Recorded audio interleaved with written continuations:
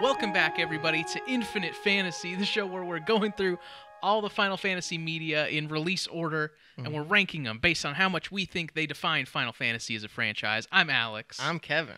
And this is it. Final Fantasy VIII Yes, today. back with a big one. Back with a banger. Oh, yes. This one is a banger. It is, for sure.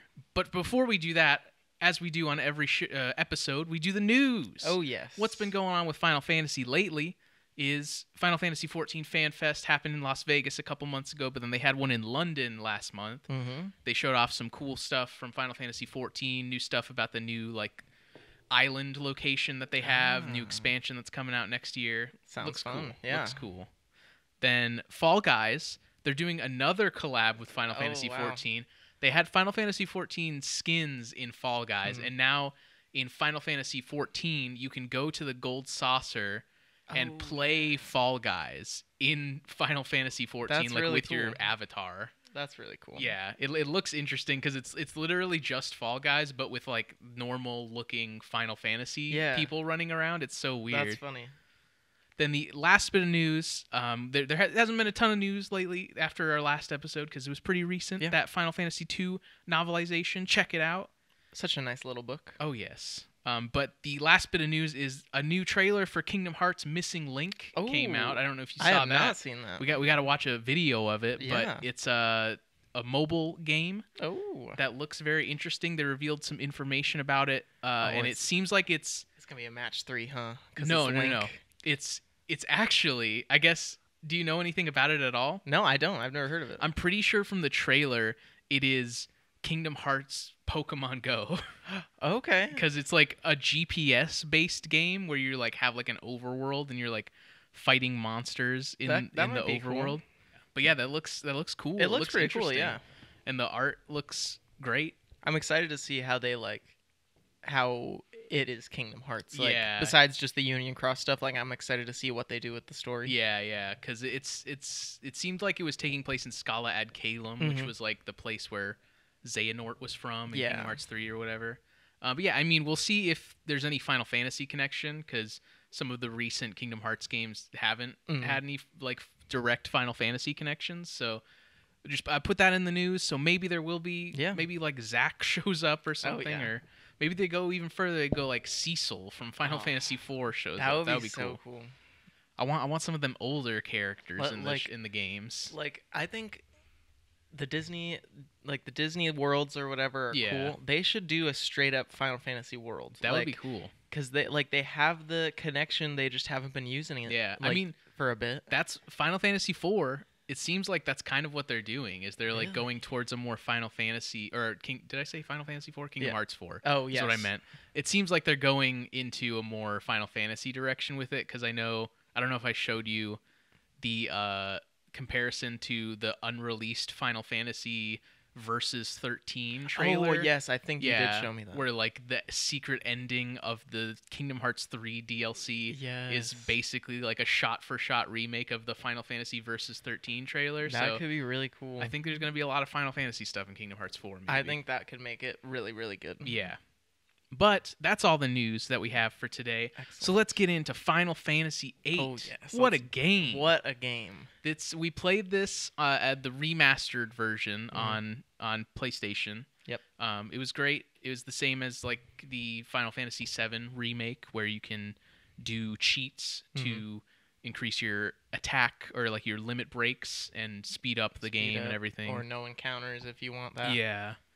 Before we get into the plot, if you have not played this game, we just want to say, go play this game. Go play it. Or watch a video that's explain the let's play or something. Yeah, let's play if you can't find a way to play it. Because we're going to spoil this whole game, but we genuinely think this game's amazing. Experience it for yourself. You got to play this game. It's amazing. But the story is so complex. We got to talk about this story. Or should we start with the combat system first? Because that's kind of interesting. Let's do that so we don't have to keep going back and forth. Yeah. So how that works is it's an ATB system, like some of the more recent games has been, but instead of MP, you draw magic from enemies, and an enemy will have a specific like type of magic. They'll have fire or stop or something, whatever the enemy is like set to have. You draw it from them, and then you stock it as like an item equipped to your character. But then you can use that magic to equip it to a stat if you have an available stat. So you can equip fire to your attack, and it gives a boost to your attack.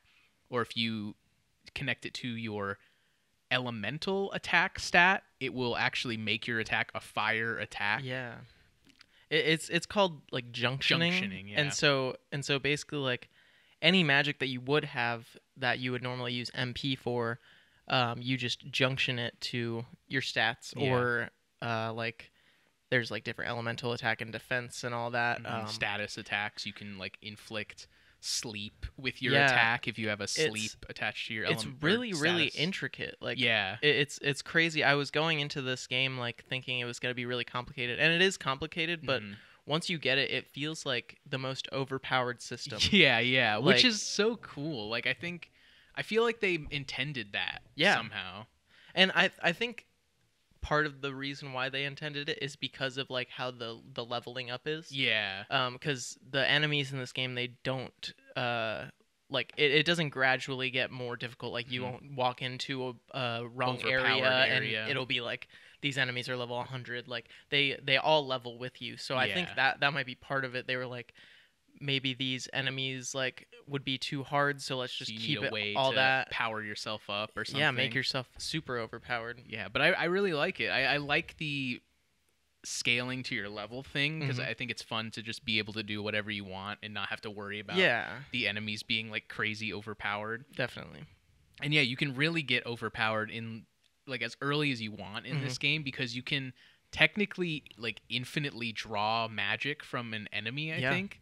So if you wanted to, the first area you go to, Ifrit's Cave, you could just draw like 200 fires from the enemies in there, and then just equip that to your attack, and you're like set for the first disc of the game, basically. But as far as the story goes, so let's try and do it from memory, but I have the plot pulled up right here if we don't remember anything. So I believe it starts Squall and Cypher having a fight. Yes, like the beginning cutscene, they're fighting, cutscene. And Cypher gets Squall in the face with like he gets the scar, and then Cypher gets the opposite scar. Yes, and then you wake up in the hospital bed, and I believe, do you just go and like you get sent to start your training to be a seed? Yeah. So Squall is at a place called Balam Garden, which is in this world. They're like schools for child soldiers, basically. It's like half college, half military campus. Yeah, exactly. So he's training to become what is a seed, which is just like this military, this like military operations name for their cadets or whatever. And he meets up with his teacher, Quistis. Yeah. What's her last name? Quistis Trepp. Yes. And Squall Leonhardt. Quistis is really weird because she's introduced as a teacher. Yes. But you learn later, like she has a crush on Squall, and it feels very weird at first. But then you find out she's like 19 years old. Yeah, like they're all like same. 17. They're all the same age, basically, or same age range. And she ends up like getting demoted from teacher to like a seed. Anyway. I think she demotes herself. Yeah, to like join your party or whatever. But the first mission you go on is just like some training. You go to Ifrit's Cave, which is just next to Balam Garden, and you go fight Ifrit, and you, I guess, like befriend him, and he becomes one of your guardian forces, which is another huge mechanic in this game. Yes. So important the guardian forces are. They're the summons, but you can junction them to your characters. So they will level up with your characters, and they have their own abilities that they learn that will like give your character a bonus. You can get like bonuses to stats, so when you level up, your stat will also level up. There's actually a lot of like variety in the abilities, like and level ups that the Guardian Forces like give you. Like it could be just stats like percentage up, or you get an extra stat boost when you level up. Yeah. But they have things like just straight up cut encounters, or you can like call a shop, I think, or like you can call there was shops like from anywhere. Just random abilities like auto haste and stuff. Yeah, like auto haste. Auto cast haste on yourself. Auto potion. I think there was one that was like, yeah, there's one that cut enemies completely, and then there's one that like when you walk you heal. Oh yeah. Like there's a lot of like random cool stuff that you can add to your characters. Like it's like a whole other junctioning system with the magic than with the Guardian Forces. Yeah, and then you can, swap Guardian Forces between your characters. So, like, I want Squall to have, like, a junction on his defense or something. So I need to equip this Guardian Force to him and whatever. That is where it gets complicated. Yeah. But then you can also just summon them as Guardian Forces. And the interesting thing about that, too, is the game doesn't have MP, like we said. So you just cast the Guardian Force for free, but it takes some time to cast, and your health bar gets replaced with the Guardian Force's health bar. So if the enemy attacks you, it's doing damage to the Guardian Force and not you. So that's kind of a way to, if you think an enemy is going to do a big attack, you can kind of block it by just casting a Guardian Force real quick. But then that Guardian Force will be knocked out for the rest of the encounter, and you can buy, like, Guardian Force potions to specifically heal your Guardian Forces and Guardian Force Phoenix Downs and stuff. So that system, I really love that system. I think that system's so cool. But yes, so we mentioned Cypher earlier. He's basically your rival in the school. He's like the bad boy. And he's got his crew of Fujin and Raijin. Yes, and Raijin, who just talks in one-word sentences. Squall then has to go on a mission to, it's like the seed exam where they're going to determine if he's good enough to be a seed. Yes. And Cypher is the lead on that mission, I believe. Yeah. And then Zell gets added to your team, who is just like he's a fighter. He just punches. Yeah, he's your friend. He's hyper. He's your friend. He's got a cool face tat. Yeah, cool face tat. Does anybody else come with you on the mission? I guess Quistis comes, I think just Quistis and Zell. And what was this mission? You like go on a bridge somewhere, right? It's let's see. This or not a bridge. You go like across the ocean. This is the train when you're switching the trains, or no? No. Let me see. Hold on. Okay. This is what we mean when we say this is complicated. There's so much to this game. So there. Oh yeah. So this is the train one. Okay. So you go out to help out a rebel group called the Forest Owls. I remember this. Who are trying to free timber. Free timber, swap the president. Yeah, right? The Galbadian president, which is like a rival nation in the world, Galbadia. So they get in contact with the Forest Owls, who consist of, I forget what their names are, the two guys. Is it Biggs and Wedge? No, Biggs and Wedge they're like soldiers. Oh. So I forget what these guys are called. Yeah. But, well, actually, let me see.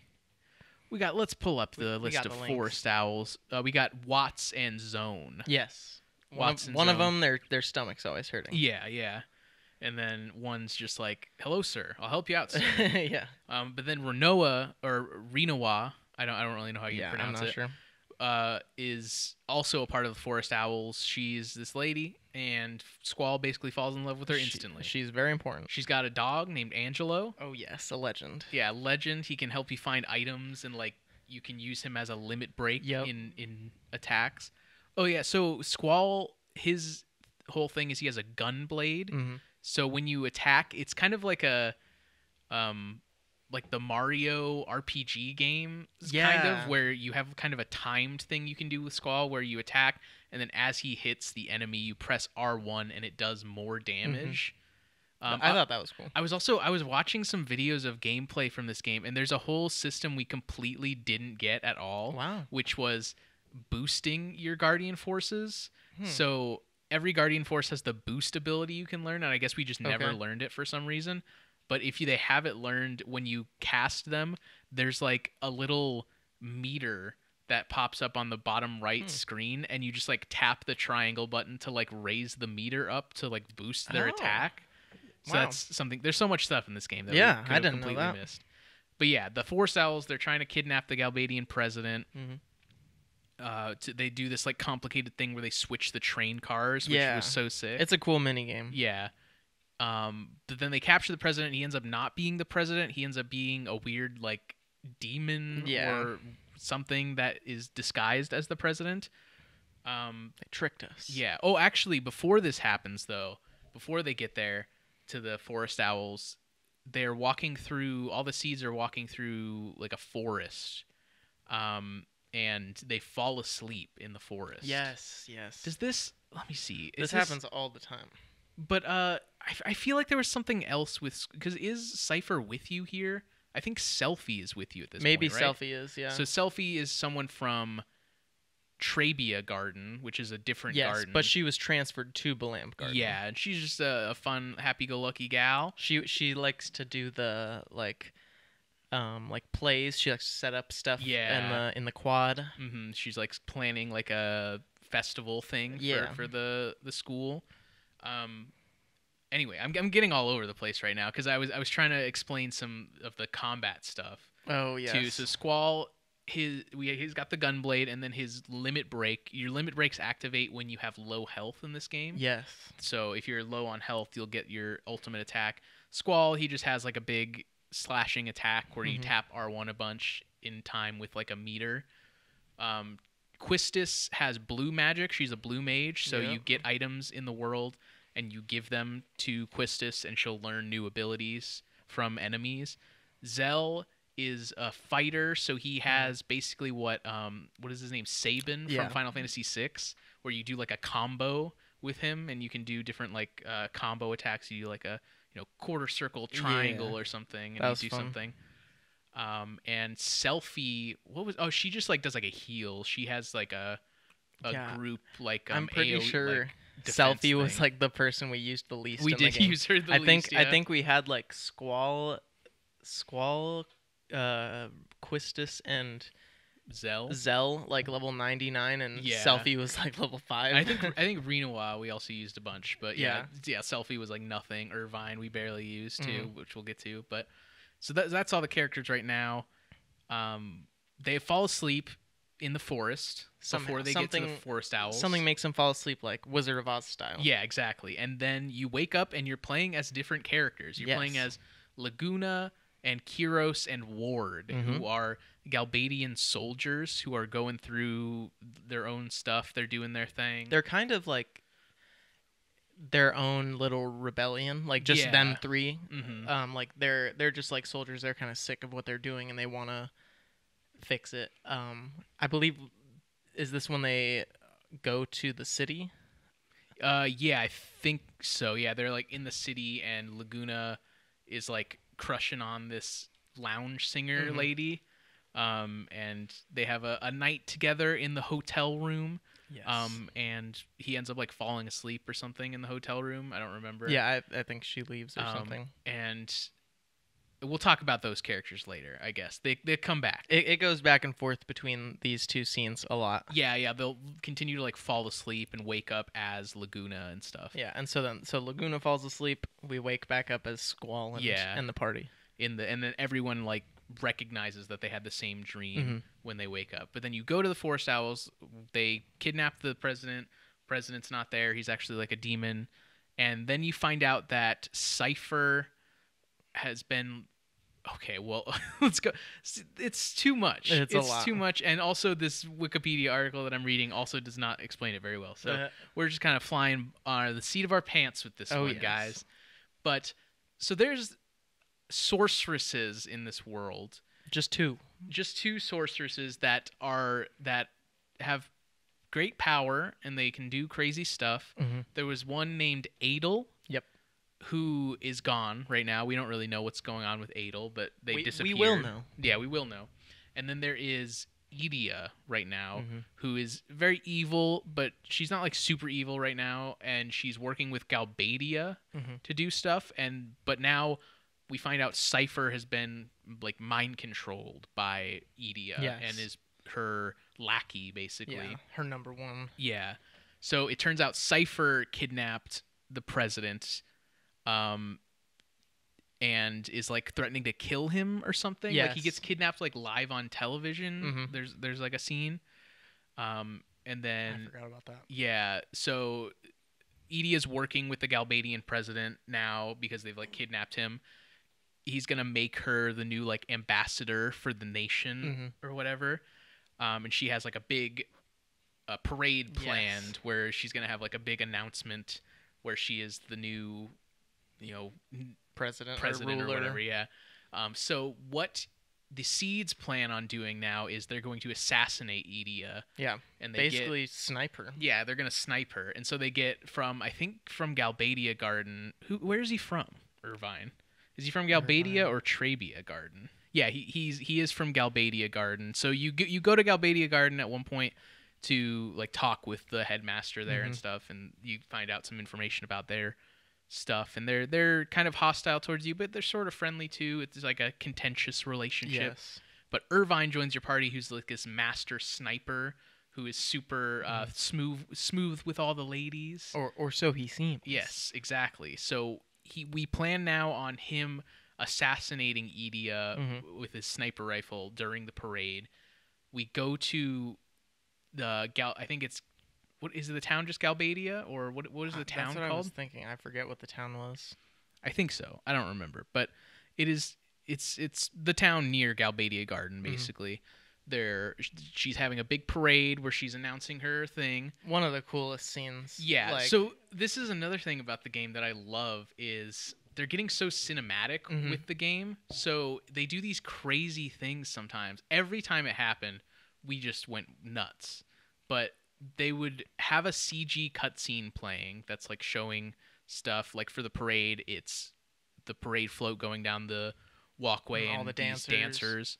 And then it just seamlessly transitions to gameplay. Yeah. Like you don't notice it at all. There were a lot of times where it would go into us, like, and I would just move the joystick to see if I could move, and I could move. Like, it was crazy. It blew my mind every time it happened. It's so cool because it's seamless. Yeah. It's so seamless, and they do it so much. It's amazing. I love that about this game. I had the thought of this a bit ago where it was like, some of the angles of the, like, because it's a fixed camera angle for most of the game, some of the angles seem really weird and like awkward, but it's because of these shots that they're awkward, because sometimes the CG cutscenes, they like have the camera go through like the area, and it's like going through basically all of the scenes where you're walking around, and it's like using those shots as well as the CG. Like it's crazy how they did it, and it's like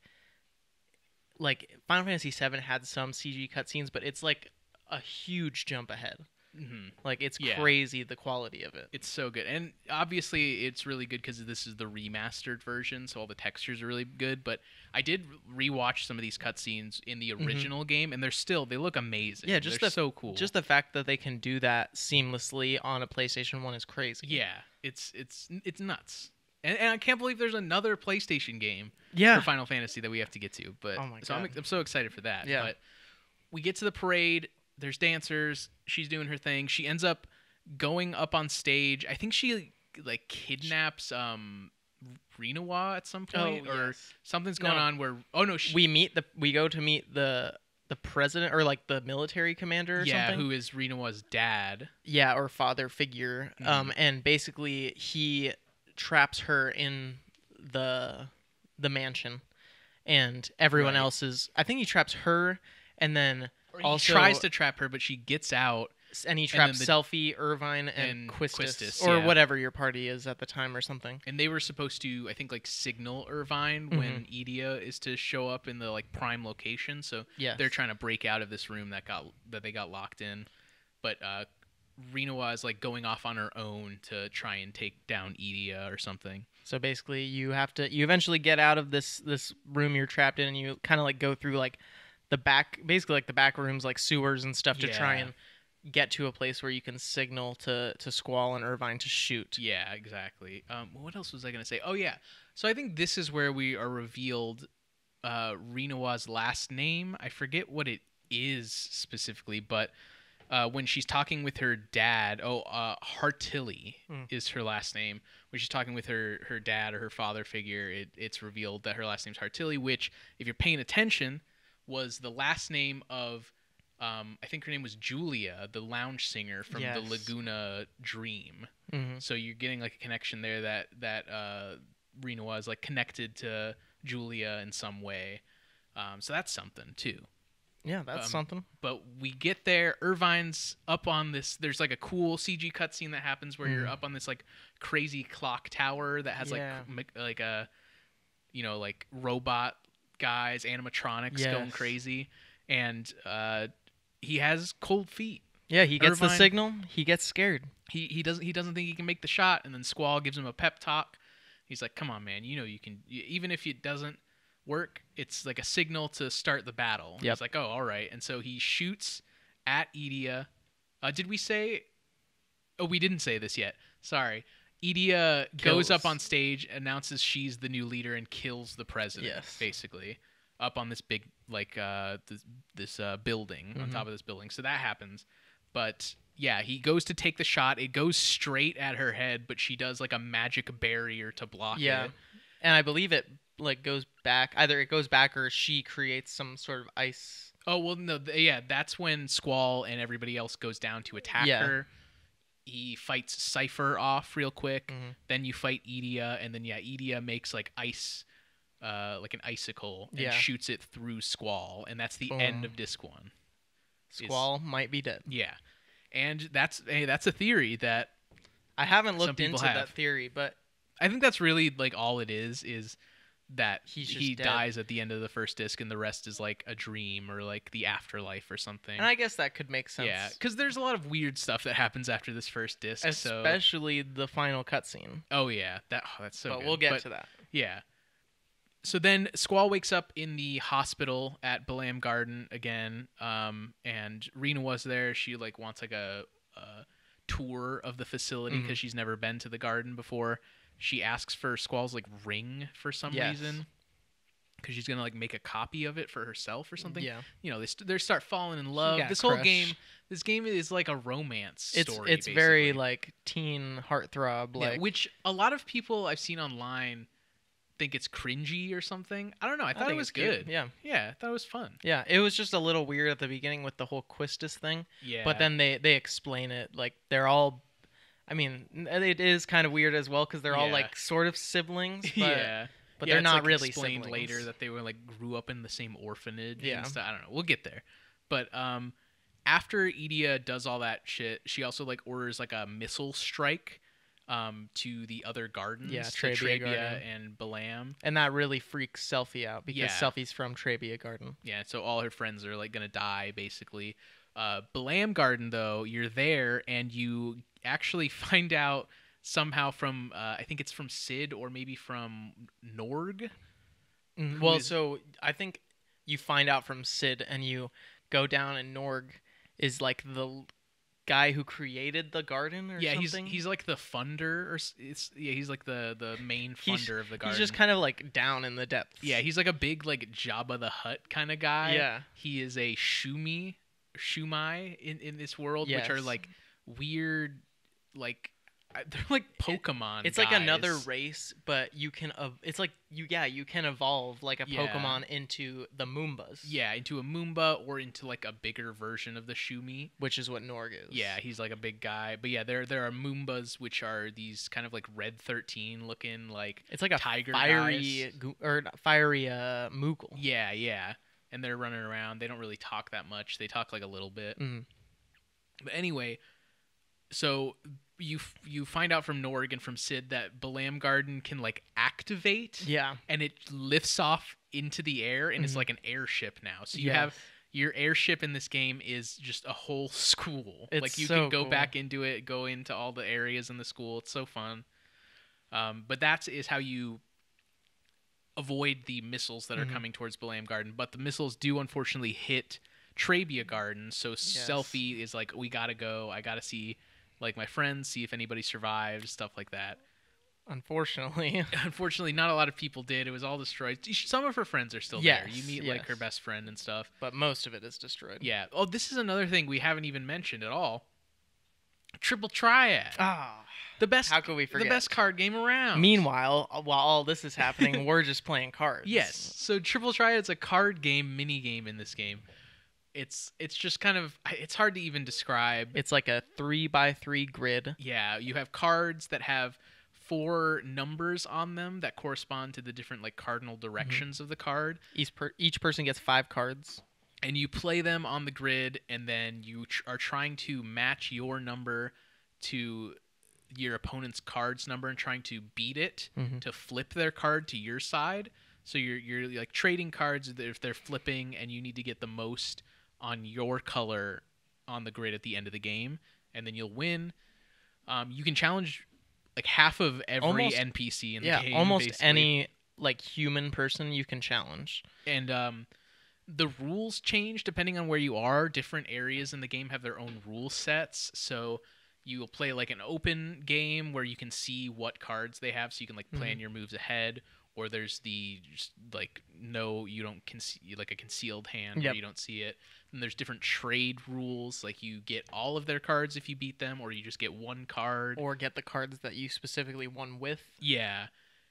There's also random that you can get sometimes, where it just gives you a random assortment of your cards, which is really annoying because you have a lot of like low-level cards. There's like add or like same and plus, and then there's elemental. Sometimes spots on the board will have a little element and icon. Some cards have elements on them. So it is really complicated, and you can change the rules depending on where you're at, but that is also really complicated. We did that a lot.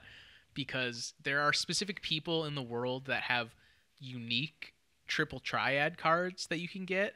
So we were just trying to collect all the cards throughout the game, and sometimes it was just so annoying. Like we had to face this one person to win their card, and they just like weren't giving it to us. Like Zell's mom took us like 50 games before she played Zell's card. I would say like this might be a stretch, but for just all of the amount of time it took us to play the game, half of that time was probably spent playing Triple Triad. I think that's true, yeah. Because just a lot of the randomization, and like we were trying to manipulate the rules, so we didn't have random, because random really like fucks with everything. So that definitely got tiring or annoying, but the Triple Triad game itself is really, really fun. Yeah. I think they should put it in every Final Fantasy game. Yes. I know that Final Fantasy IX has a card game. I don't think it's Triple Triad, but there is also a card mini game in Final Fantasy IX. It's got jump rope too. I remember that. Oh yes.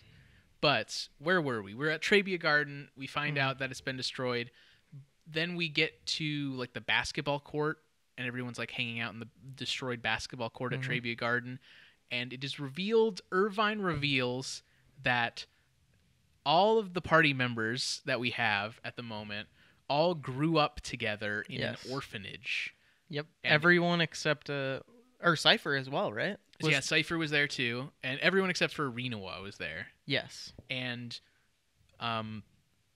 everyone forgot about it except for Irvine, and we find out it's because of Guardian Forces. I guess Guardian Forces in this world like manipulate your memories and like take your memories away. So everyone that was a seed who was using Guardian Forces does not have those memories anymore.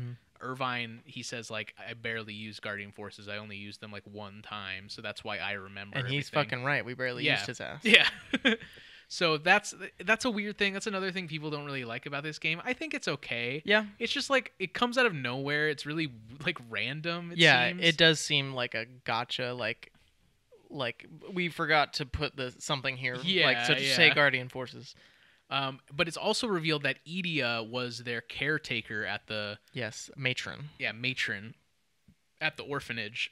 It's also revealed that she's married to Sid, the headmaster. And they created Garden together. Yeah. Like the whole seed ideology, they created it because it was to stop sorceresses from like gaining power. And so at this point you're like, well then why did Edea do that if she's a sorceress? And so we go to the orphanage. We travel there and we meet Edea and Sid, and it's like do we do this yet? Actually, does this happen yet? Because I think there's a boss battle with Edea first. Yeah, that's the end of disc 2. Fuck, I don't remember it all. Because I'm pretty sure you fight Idia and like kind of beat the sorceress out of her. Yeah. And then the sorceress goes into Rinoa. Yeah. It like possesses her, and now Idia is good again, and she's like, yeah, I was your caretaker. I'm married to Sid. We created the gardens and seeds to stop this. I was possessed by a sorceress from the future named Ultimecia. Named Ultimecia. She's from the future, and she's trying to create something called time compression. Oh, yes. Where all of time is happening all at once, and then Ultimecia will live outside of time, so she can control everything at her will. But she doesn't have a physical body in the past right now, so she needs to possess other sorceresses. And through this, it's revealed that Rinoa is a sorceress also. Man, explaining this game feels like you're like a conspiracy theorist or something. Like it's so hard to compile together. But now we are traveling. Now we got to find Rinoa because she left. She ran away because she's possessed by Ultimecia. So we go to the hidden nation of Esther. Yes. Which has disguised itself in this like desert area. Mm-hmm. So you fly the garden near it or something, and it reveals itself after you get past the barrier. And it's a super technological place. Yeah, it's like super advanced. You like get cool CG cutscenes when you're traveling through the world and through these like tube systems that they have. There's a mall where you can like shop a bunch of different shops. It's really cool. That's so cool. And I guess we should talk about this too. Again, while all this was happening, sometimes the characters will fall asleep and go see Laguna. And like Kyros walk around with them. They're Galbadian soldiers. They're doing stuff. There's one point where you're in this like crystal cavern thing, fighting off a bunch of like crazy enemies and soldiers. And it's like meanwhile you're trying to sabotage this like basically just some production that the army is doing. Yeah. And so they end up doing that, I think, but they get like really fucked up. Like Ward gets like his like throat crushed or something, so he like doesn't talk for the rest of the game. And they all like jump off a cliff. Yeah, into the water. And kind of get separated a little bit for a sec.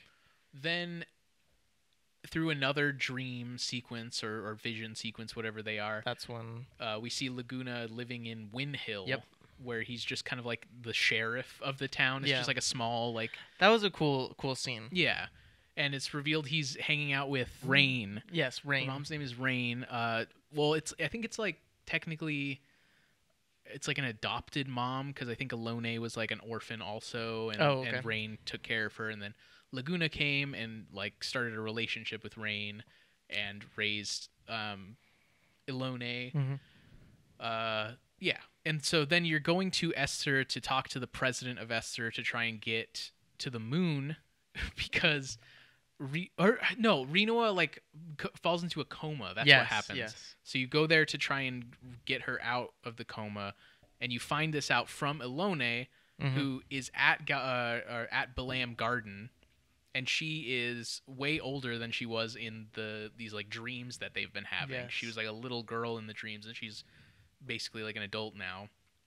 And so it's revealed that Alone has the power to send people she knows back in time to like other times with people she knows. And that's why when they've been going to sleep, they've been basically turning into Laguna and Kyros and Ward. It's been like a time travel-y kind of thing. And so when they go to Esther, they go to meet up with the president or whatever. Well, they meet up with the doctor, Dr. Odine. Yes, Dr. Odine. Cure Rinoa. And he's German.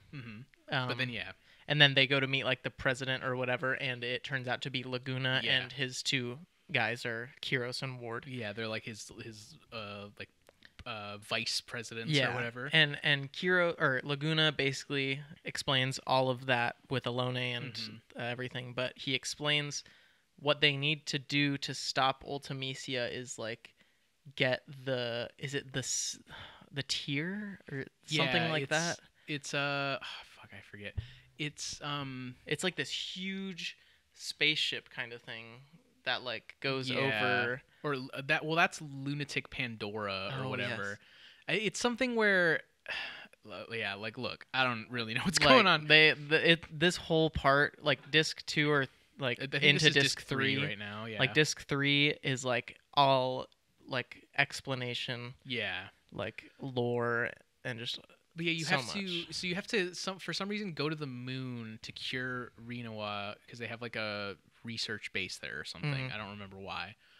Or no, she stays on Esther maybe, and you go up to the moon for some reason. I do not remember why you go to the moon. It's very complicated. But also another thing here too is they don't even really explicitly say this in the game, but if you're like really paying attention and you're picking up like clues, you find out like Laguna in that vision where he's hanging out with Rain, there's at some point you hear some backstory about Laguna, maybe it's from Elone, where she says like, oh yeah, like my mom was hanging out with Laguna, they had another kid and then my mom died. And so it's like, oh, they had another kid, you go talk to Laguna when he's president of Esther, you can play triple triad against him. Oh yes. And you can win the Squall card from him. So that is like basically the game is saying Squall is Laguna's son. So, and that's also why Elone was with them in the orphanage back in the day. And when you see visions of the orphanage back in the day, Squall is always calling for Sis, who is Elone. So they are brother and sister because he's basically Laguna's son. And so that's also another thing. There's another a stupid fan theory online that the Rinoa and Squall are like brother and sister. I've heard that. I don't believe that. Yeah, because there was the one time that Laguna spent the night in Rinoa's mom's like hotel room because she was the lounge singer. But explicitly in that dream sequence, though, he like falls asleep before they do anything. Like while they're talking, he falls asleep. So I don't know. That's a dumb fan theory that I don't love. But why would you want that to be I don't know. It's stupid. But anyway, you get to the moon. You fly up to the moon for some reason. All these games, I swear, like when they don't know what to do, they're like, let's just go to the moon. Yeah, we're going to the moon. Yeah. You go there and you find out that sorceress Adel is being trapped in like a floating prison orbiting the moon. Yes. And she's just like out there, the sorceress. And Laguna kind of explains what happened, why that is. Yeah. Basically, he trapped Adel. Because Adel was like, again, like possessed by Ultimecia. Yeah, gonna destroy the world. Yeah. And what happens is Rinoa is on the moon. I believe she comes with you. I don't remember why. Again, maybe it was because we needed to like wake her from the coma. We needed to go to the moon. She wakes up, but is possessed. Yeah, she's possessed by Ultimecia. She's fucking shit up. She goes outside and like interacts with Adel. And Adel becomes Ultimecia's new vessel. And is freed. Yeah, and then activates the Lunar Cry. That's what it was, which was, on the moon, there's a bunch of monsters hanging out on the moon. And Adel does a spell that, like, shoots them down to Earth. And that's how we use the Lunatic Pandora, right? Yeah, we'll get to that. But then Rinoa's, like, lost in space, and Squall has to go save her.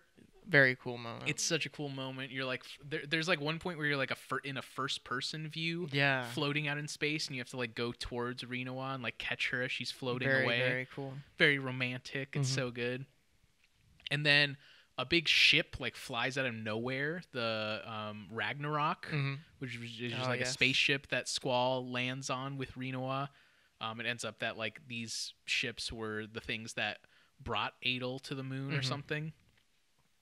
So they get in there, they have a nice time. They're going back down to Earth, but then everyone on Earth has found out that Rinoa did all this crazy shit and is a sorceress. So someone like radios you and says, we're gonna arrest her as soon as you guys get to Earth. Yeah. So then you have like a nice moment in the spaceship where they're just like cuddling each other, and there's a song that plays which blew my mind. It was so good. Such a beautiful song. It's such a good song. It's Eyes on Me by who was this? I just realized Faye Wong. I think we might have forgotten like a whole sequence. Oh, did we? We haven't even talked about Fisherman's Horizon. Oh yeah, Fisherman's Horizon. Just a really cool location. It's in the middle of the ocean. It's basically, it was just made so as like the hub. Everyone can come through. Yeah. But there's this really cool fight like sequence between the two gardens that we forgot to talk about. We forgot about that. That was one of my most favorite God. moments of the game. I forget exactly when it happens in the game. It's kind of in the middle. Yeah, it's in the middle. I think it's like disc 2 or something. But how do we forget about this? When we speak of like the CG cutscenes and all that, there is this one specific moment where the two gardens are about to collide with each other, and like the opposing garden has like these guys in motorcycles or like jetpacks or something that bust out, and there's a scene where one of them busts through this window into the classroom, and it's like right into the fight. Yeah, and it's so good. And then later on,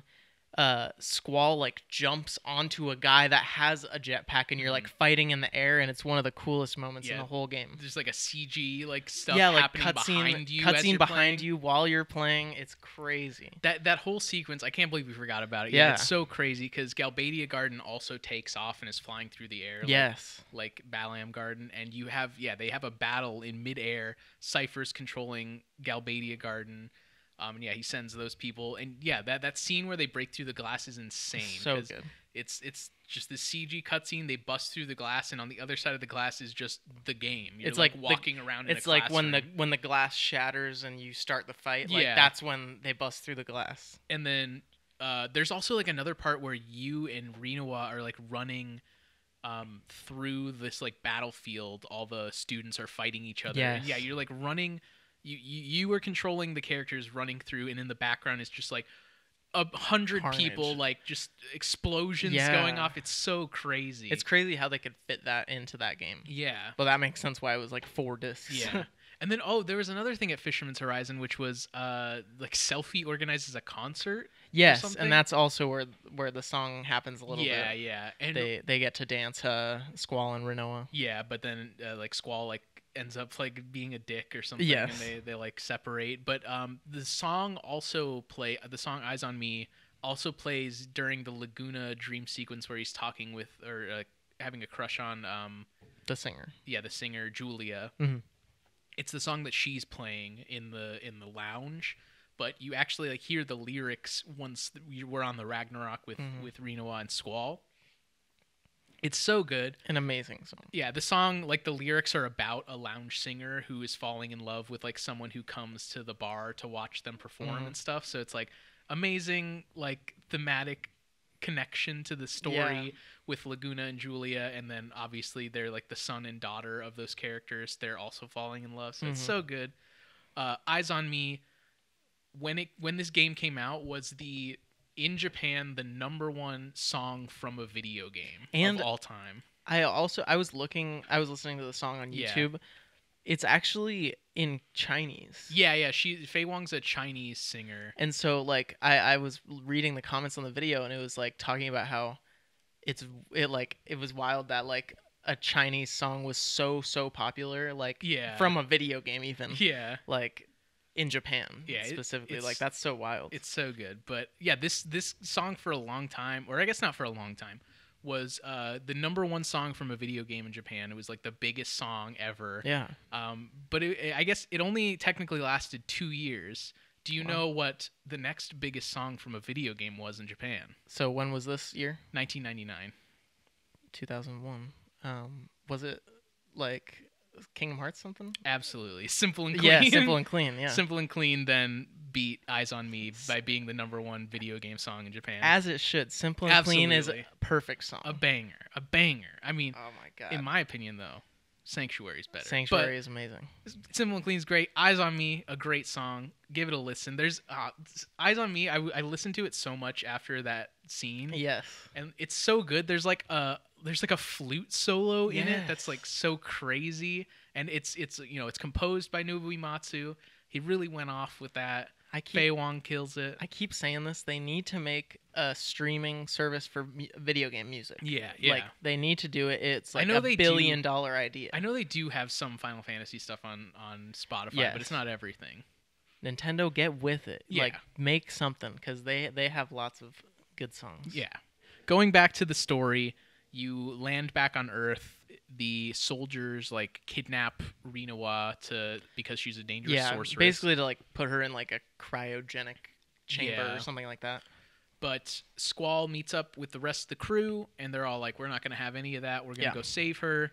So they do go save her. She's like being captured by Adel. She's like fused into Adel or something. Yes. So there's this cool boss battle where you have to attack Adel, but you have to make sure you're not doing like multi-targeted attacks because it can attack Rinoa too, and she can die. And Adel kind of like steals life from Rinoa throughout the fight. It's a pretty cool fight and like a pretty cool system for it. Oh yeah. But then you end up defeating Adel.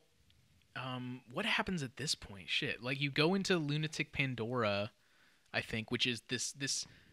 What the fuck even is it? I don't remember. Like, it's like a big building. It's like a huge pillar that leads up to like a big mansion. Yes. And so it's also revealed too when you're running through it, this was the like crystal place that Laguna was in before.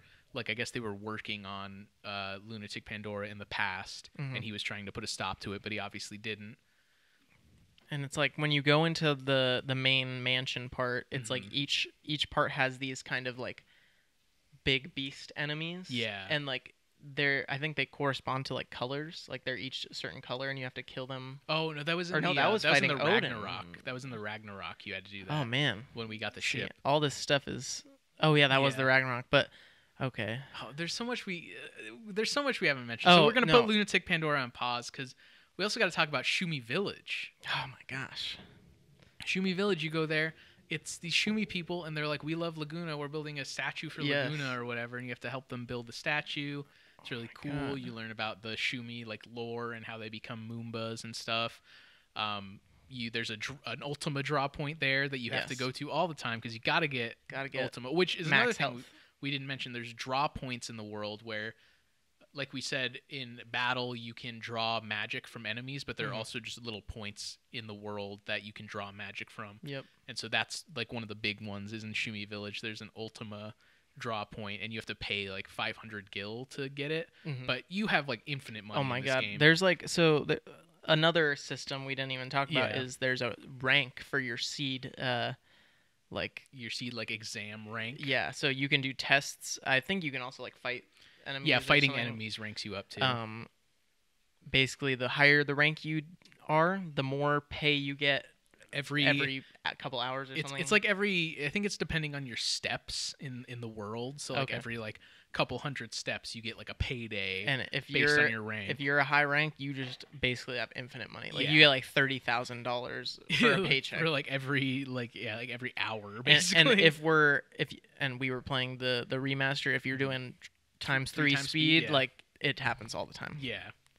But anyway, so what were you gonna say? Yeah, so I kind of remember Lunatic Pandora. Yeah. So you get to the top, and there's this mansion, and you have to split your party between 3 and 3, and it's kind of like a whole puzzle. You're trying to get to the end, get the whole party, all 6 people to the end, by doing big puzzles. There's a chandelier that drops and all that. You have to lift it back up.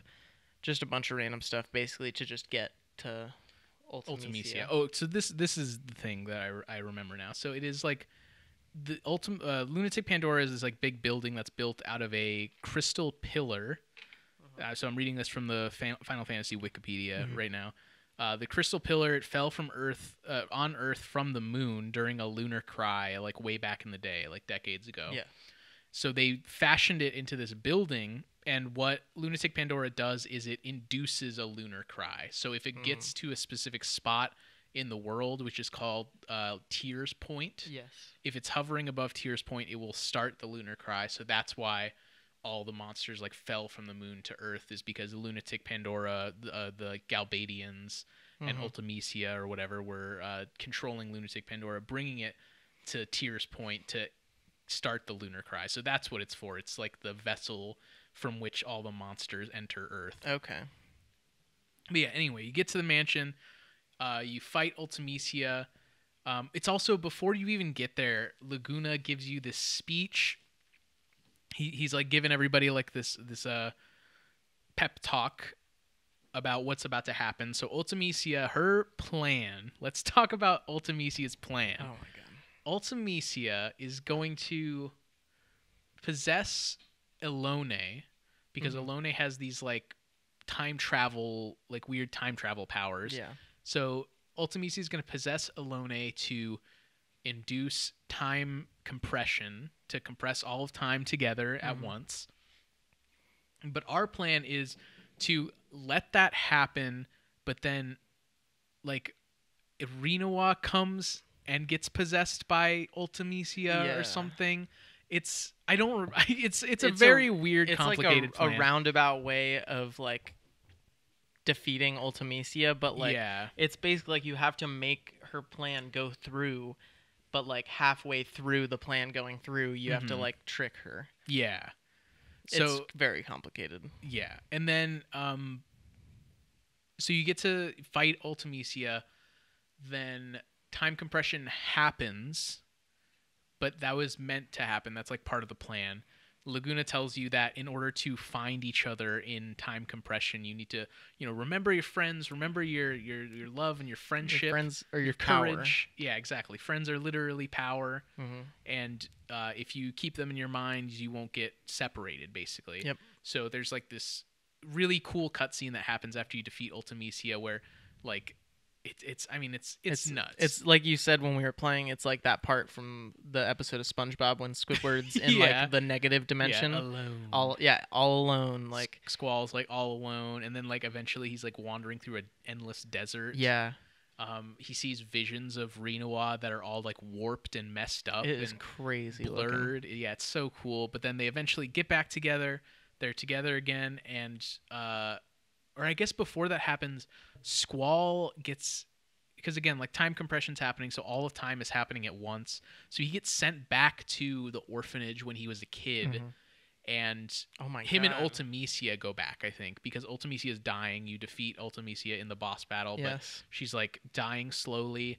You see little Squall running off, and then Matron, aka Edea, is there, like going after him in the past. But and you talk to Matron. Yeah, you talk to Matron, and then Matron agrees to like absorb Ultimisia into herself to stop Ultimisia from doing like crazy stuff with time compression. So then it's like obviously revealed that like this whole thing is a time loop basically, because this is where Edea then gets possessed by Ultimisia to go on to like do all the stuff that happened in this game, and then it's just gonna keep like looping. It just like happens forever.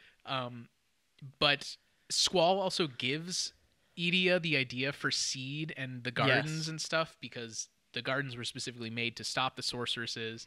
So he needs to give her that idea so that this can happen. So it that is the time straight loop up can a time loop. Like every part of it is a time loop, and then but our heroes do leave the time loop at some point. But it is still like an infinite loop that's happening in the past. And basically like it sort of ends kind of with the time loop still going, like this crazy cutscene of like all these. It's like every cutscene basically happening at the same time. Yeah.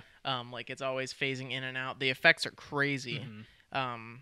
It's like both like reminiscing, but it's also like someone made like a VHS like like a slideshow of everything, like it's going by so fast. It's so crazy. And then like you see the Rinoa like flashes where she's all blurry and stuff, and it's like supposed to symbolize like Squall trying to remember her to do like what Laguna said and keep his friends in his thoughts. So it's like he's trying to remember her, but it's so blurry and he can't remember her face. But then they eventually do find each other, and they're out of the time loop because they found all their friends again. They all get back together. They have a big party at the garden. And you see, like, in the end credits, there's, like, a funny little, like, handheld camera, CG cutscene where, like, Selphie's recording the party on, like, a camera, and then Irvine gets the camera at some point. And my favorite part is when it shows Zell. He's, like, eating a big sandwich. No. So this was a plot point in the game that I remember, was the lunchroom at Balam Garden is, like, we have a new... like food on the menu. It's hot dogs. Everybody come get your hot dogs. And so you can go to the lunchroom all the time, and there's a big line for the hot dogs, and Zell's always in the line, And every time it gets to Zell, the lunch person's just like sold out of hot dogs. And you can do that, like you can see that happen multiple times in the game. It's so funny. That. So then at the end credits scene, Zell's finally eating a giant plate of hot dogs. He also mentions throughout the game that he has like a crush on this girl. Oh yeah. And so he's eating the hot dogs in front of the girl, and he chokes on the hot dogs. Yeah. Oh, it's they so have to funny. like give him like Quistis gives him like a Heimlich maneuver or something. So funny. And then we see all our friends. There's like it like leaves it up in the air as to if Renoir and Squall survive the time loop or not. But then the camera pans over to Renoir, and she's like out on the balcony talking to someone. But then the camera battery dies. But then at the very end of the credits, we do see that she is talking to Squall. And they're flying away, and it ends on this shot of the garden in front of the moon. It's so cool. Such a good, and I think the song plays again for the credits. Oh yeah, it does. Yeah. That's it. That's the game, man. Such what an amazing game. And there's so much more to even talk about. Like all the Guardian forces are so cool. Every summon. Yeah, there's a couple new ones. I think Doom Train. There was what is it? Pandemona. Yeah, Pandemona. Eden, which was crazy. Yes, that one was one of the craziest animations it like so far. Fires the enemy into like a black hole in deep space and stuff. So cool. Quetzalcoatl is replacing Rama basically because it's the new lightning summon. I think and then all the other like classics are here. Your Shiva, Ifrit, got Carbuncle, got Odin. We got Odin, but Odin actually wasn't a Guardian force. He was just kind of like a thing that would randomly pop up sometimes. Yeah, in a battle, he would Gilgamesh as well, right? Yeah, so in a battle, he would randomly pop up to just defeat the enemies in one hit. But the final time you fight Cypher, Odin shows up to do his attack, and then Cypher like does the attack back to him and kills Odin. Yeah, it's a sick moment. But then Gilgamesh shows up to replace Odin basically and like avenge him. So Gilgamesh takes out Cypher, and then Gilgamesh is like the new Odin for the end of the game. There's also a couple special summons. There's like the Chocobo summon, which you have to use Gasol greens to summon. You can't just. It's not like an equipable Guardian force. And what was that thing you were talking about? Oh, that connects the game. We'll have to talk about that. Yeah. But the other thing was the Phoenix Pinion that summons Phoenix, that revives all your party members and stuff. Again, it's not like an equipable Guardian force, but it is. You can use an item to do it. Kind of a summon. Well, there is also a mini game called Chocobo World that was connected to this game. It's on our list of games, but we're not going to rank it separately because it is technically a part of Final Fantasy VIII. But we'll watch a video. I couldn't figure out a way for us to play it because what it was in Japan, there's something called a Pocket Station, which, from my knowledge, is just like the like how the Dreamcast had that little removable thing where you could play like a little like Tamagotchi game on your Dreamcast games. It was a thing that the PlayStation had in Japan that connected to your PlayStation games, and if the game had it, you'd be able to play a little mini game on it for the game. We should try and find one, like a Pocket Station. Yeah. Like, I'm sure you'd have to have a Japanese PlayStation. Yeah. But we should try and get them. So one thing about it, too, is if you get Final Fantasy VIII on Steam, which is not the remaster version of Final Fantasy VIII, you can play Chocobo World on that. But I found that out too late because like you would have to get like halfway through the game to be able to get to Chocobo World because you have to unlock Chocobos in the game. There aren't very many Chocobos in the game. Yeah, no, not really. But for Chocobo World, it's just a little mini game where you run around. You unlock Chocobos in Final Fantasy VIII, and then you can unlock this mini game where you play as a Chocobo, just running around like an overworld map. Sometimes you'll encounter like random events that happen. You can do battles. You can find items. The story is like there's a female Chocobo that got kidnapped by like a demon or something, and you have to go find her. So you just run around this little map, and there's little dots you can see. So the blinking dot is where you're at. Yeah, and then the dots are like events or things in the world. So you can either get a random encounter, and then if you fight an enemy, you can level up your Chocobo with like level up your attack or your defense. or sometimes you'll find an item that you can equip to your chocobo to give them more attack, more defense, or you can find items for Squall, and then if you connect your Pocket Station to your PlayStation, the items get sent to your inventory in Final Fantasy VIII. Wow. So there's like unique items that you could only get in chocobo worlds that get sent to Final Fantasy VIII, but in the remaster, those items you can just get them other ways in the game, so we were able to get them anyway. This is really cool.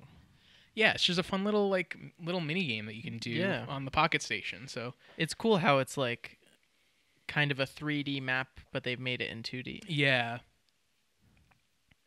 And let's see if we can get to a part where you do like a random encounter. Yeah. It looks. Yeah, there we go. Oh yeah, there we go. Whoa, that's kind of spooky. Yeah, so you have like an ATB timer on the bottom that does your attacking for you. It's really cool. It seems really neat. That is really cool. And then you'll unlock just some cool like items and stuff to give Squall. Wow. But yeah, that's Chocobo World. Just a little mini game. Yeah, that's really cool looking. So you can check it out on Steam if you have the game on Steam. Is there anything else about the game that we didn't mention yet? I mean, probably, but I mean, I think should we go to the rankings? I guess so. Like I really don't know what else.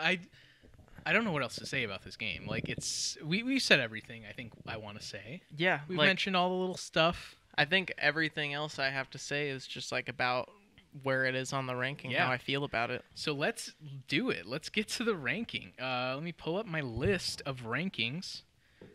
Now, so we're gonna move to first our most enjoyable list. And I guess, are we going to say it on three? Straight. 1, 2, 3. Number one. This is number one. Straight to the top. This game, I had so much fun. If you've never played this game, go play this fucking game. It's so good. Everyone, yes, there's the thing people say 7 is the best. Yeah. This game, some people say 6 is the best. This game, in my mind, is like 7 but greater. It's everything that is great about 7 but better. Yeah, exactly. It's like everything they were trying to do in Final Fantasy VII with like unique magic systems, the cinematics. Cinematics. Like it's all so much better. It's all in this done game. better. It's so crazy. The cutscenes are way better. The story, the story of Final Fantasy VII is really good too. Yes. I think the story's on the same level, but like the magic system, the junctioning system, I find so much more interesting than Materia and rewarding. Very rewarding. It's just all around. I think Final Fantasy VIII. Final Fantasy VII walks, so Final Fantasy VIII can run straight up. It's amazing. Like you wouldn't get here without Final Fantasy VII. It is like a foundational game. Obviously, it brought JRPGs or RPGs from Japan into the mainstream in America. Yeah. Like it's really important. But Final Fantasy VIII is just 100 times better. It's insane. I was not expecting that too. I was expecting to go into this and think it wasn't better than 7. Yeah, I was expecting to go in and be like, oh, this is like a neat little thing, but it's kind of weird. But no, this game's incredible. It blew my mind. Truly one of the best games ever made. I think just the final cutscene of this game is better than Final Fantasy Legends. Absolutely. I would watch that cutscene for an hour rather than play Final Fantasy Legend for an hour. It's so good. It's so good. It has to be number one, at least where we're at right now. And even the only annoying stuff in the game too is the randomness of Triple Triad, which is whatever. You can skip Triple Triad altogether. Triple Triad is so much fun, even with the annoyingness of trying to get a specific card. Yeah, exactly. So it's amazing. It's number one on most enjoyable for sure. I would even go as far to say Triple Triad is a better minigame than any of the minigames in Final Fantasy VII. I think so, yeah. Maybe not Fort Condor. I love Fort Condor. Condor is great. But every golden saucer minigame, Triple Triad beats those hands down. Absolutely. It's incredible. Just a great game. All around. Number one. And then most Final Fantasy. Now, this is kind of interesting because I think this one's not going to be as high. I thought so as well. Final Fantasy, well, maybe it will be. I don't know. Because Final Fantasy VIII is really, I guess Final Fantasy at this point, let's break it down. Mm-hmm. At this point in our process, what do we think Final Fantasy is? So I think when we first started this, I was thinking it was more medieval. Now instead of medieval, I would say it's more like what's the word, like industrial. Yeah, it's like sci-fi fantasy. Yeah, kind of stuff. It's more like an industrial like kind of thing, not medieval. Yeah, like it's like steampunk, grungy. Yeah, exactly. So like I definitely get that a lot from this game. And but the one thing I was thinking, no crystals. Yeah, there's like sort of crystal. There's like Lunatic Pandora is like a big crystal or whatever. But like no crystals. No like straight up crystals of like elements. Yeah, or whatever. Elemental crystal. But I think this game does have like a lot of stuff as we're going through these games that Final Fantasy is defined by. I think I mentioned this when we were playing the game. It's something that I didn't realize was such a big deal. I know we've said it before as being an aspect of Final Fantasy, but these games really are about the summons. Like, yes, I knew summons. We said this in the past. Summons are a part of Final Fantasy, but they really are like very central to the stories of these games. In like Final Fantasy VI, they're really important. Yes. In this game, they're super important to the story. I would say like summons like were part of Final Fantasy at the beginning, but now like summons are Final Fantasy. Yeah, exactly. And even looking ahead, Final Fantasy 16 that just came out is hugely about summons. And I've played 10. It's huge about summons too. Like, so I think now when we're going into more games, if they don't have summons, that's a big like red flag, or like that's a big thing that would make it not very Final Fantasy. Like, I do think summons are like a big part of it. And I also think Final Fantasy is progressing. It is always progressing to be more cinematic and more movie-like. That's something I haven't noticed until now too, was like, I think that is like a big part of Final Fantasy is being cinematic.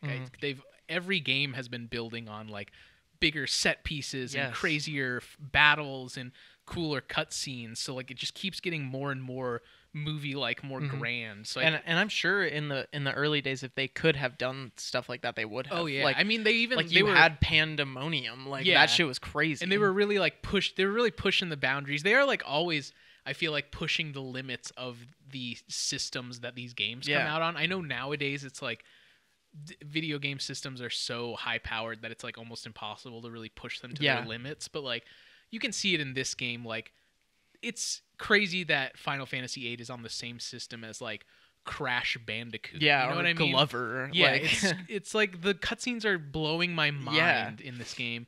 And like Final Fantasy VI was on the Super Nintendo, which is I think even more crazy to think about than this game. That's with another like the thing, fucking with the fucking the opera scene in Final Fantasy VI is like, how did they fucking do that on the Super Nintendo? For real. It's like another thing with like Star Fox. Like, how do they do that on the Super Nintendo? That's nuts. Like, they Square Enix like is constantly trying to one up themselves, and I think they do it every time. Absolutely. So that's like another thing about Final Fantasy is like innovating the RPG genre, like changing how RPG systems work, and they do that all the time too with like the materia, and then in this game with the junctioning. Final Fantasy VI had like Magicite. Like, they're always like changing it up, like making jobs a thing, like job system. So I don't know. I feel like in this day and age, I feel like my idea of what Final Fantasy is progressing to in a way to where I think Final Fantasy VIII will be pretty high on the list. I don't know if it'll be number one. Because like right now we have Final Fantasy VI at number one, which I think is still number one. I would say that definitely stays. Tactics. Yeah, I'd say Tactics is probably more defining of Final Fantasy than Final Fantasy VIII. Final Fantasy V? I think that would still have to stay. That one is very, like we said in many other episodes, it's like 3 Final Fantasy games in one. That is true. That is very true, yeah. But I think we could put it right below. Yeah, above Final Fantasy III. I think that could be the perfect spot for it. I think so, yeah. So, Final Fantasy VIII, most enjoyable, number one. But Final Fantasy VIII on the most Final Fantasy list is going to be our new number 4 most Final Fantasy game, which is crazy. I feel like we ranked 7 really low. But we're not changing our rankings right now. It's off the dome, off the cuff. Maybe once we get to like 25 or something, we could readjust, reevaluate. But no, I want to keep it as it is. Yeah, we're good right now. So yeah, Final Fantasy VIII I think really is a big defining part of Final Fantasy. Mm-hmm. So yeah, number 4. I think that's a good idea, good place to put it. Honestly, I feel like I could argue it being more Final Fantasy than 5, but I'm not married to that argument really. So I think it's good to put Final Fantasy 8 at number 4 on our most Final Fantasy list, and that's the episode. That's it. We next time, I don't really know what's gonna happen next time because so what's coming up next is there's a run of 3 Chocobo games. There's one Chocobo Racing, which was released in America, so we have like an official translation version of it. It's a racing game. I love racing games. Oh yeah. And then there are 2 other Chocobo games that in Japan were released in a pack with Chocobo Racing. So there's Chocobo Racing, Dice D Chocobo, and Chocobo Stallion. So Chocobo Racing is a racing game. Chocobo Stallion, from what I can tell, is like basically if you took the Chocobo breeding and racing from Final Fantasy VII and fleshed it out to a whole game. Okay. So you'll be like raising Chocobos and like feeding them and then racing them. And then Dice to Chocobo is like, I don't know if you've played Fortune Street before. Yeah, it's like Fortune Street. It's like Mario Party. Mario Party, or like the command boards in Kingdom Hearts Birth by Sleep. It's one of those, but with Chocobos. Okay. So those will be interesting because those 2 were not released in America, and I don't really think there's like an American fan translation. Yeah. So we'll try and play those as much as we can. We might get pretty far. But yeah, we'll see. I'm thinking we haven't played these games yet, so I don't know how much content is in them. But I'm thinking maybe next episode will just be all 3 of those games in one full episode. But we will rank them individually. I can't. I mean, obviously, I don't know, but I can't imagine that Chocobo Racing has a story. Yeah, I think it does, or at least a story that's like 30 hours, like a mainline Final Fantasy game. I'm sure it'll be quick. I'm sure we'll be through these quick, and then. I think it'll probably be just one episode with the full collection, and we'll rank them all separately. But then after that, after all these 3 Chocobo games, it's 9, and I'm excited. I don't Especially know much. With our minds being blown by Final Fantasy VIII, I'm just like last Final Fantasy game on the PS1. Yeah, they had to have gone out with a banger. They gotta have. They probably went off. Yeah, as they do. So I'm hyped up. As we said in the beginning of the episode, go fucking play this game. Go play Final Fantasy VIII. Go play them all. Yeah, go play them all, but especially Final Fantasy VIII, I think it's the best one. Yes. As we've determined. It's the best one. And that's all for now. We'll be back with Chocobo, the Chocobo collection. Oh, yes. Next time. We got to get a sign-off I know. We don't have show. A sign-off. What is our sign-off?